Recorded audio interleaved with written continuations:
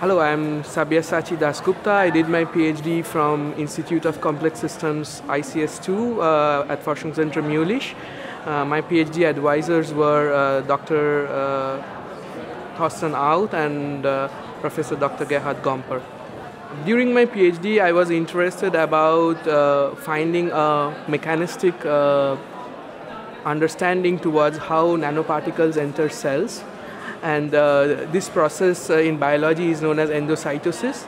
But from the physics point of view, we were very interested to understand what kind of forces and energetics is important when you look at different nanoparticle shapes.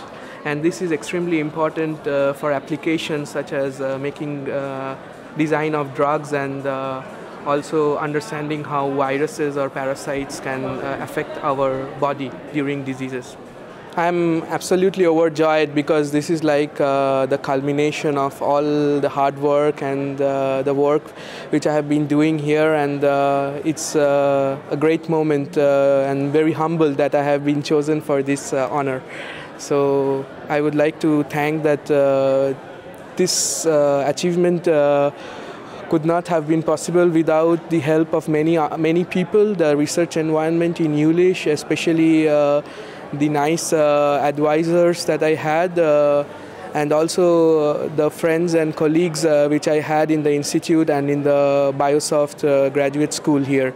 It was an extremely engaging and rewarding atmosphere here because we are given all the facilities and opportunities to do beautiful research here, and I would recommend everybody, all young people that I know, to do PhD here because this place is really driving towards excellence and the most emerging topics in science. So I am now a postdoc in National-University of Singapur, where I am working at a very special institute. It's called the Mechanobiology Institute.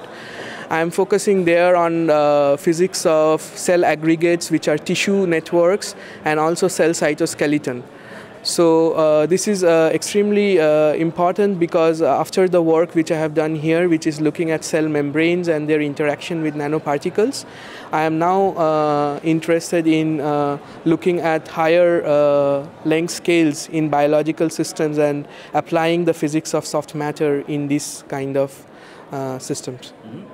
During the PhD, there are a lot of challenges that all PhD students face, and one of the difficulties is to keep up with these challenges and still produce interesting results and be motivated.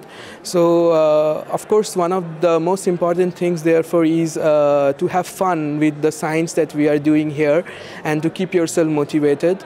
And during my PhD, I was lucky that the environment here and also everything that I was researching on was extremely engaging and interesting for me, so it kept me very passionate and motivated about it. So I would always recommend people to choose topics which make them feel very engaged about and excited about.